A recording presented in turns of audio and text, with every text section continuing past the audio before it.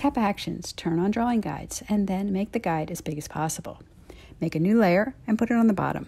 Fill the layer with color, get your transform tool, turn on magnetics and snapping, and then reduce the size of the layer to one corner.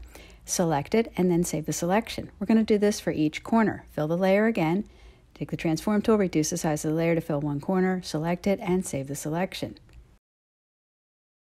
until you have 4 selections, one for each corner. Fill the layer again and then select all the other shapes. With the selection tool, load the first selection. The transform tool, flip vertically and horizontally, and we'll do this for all 4 selections.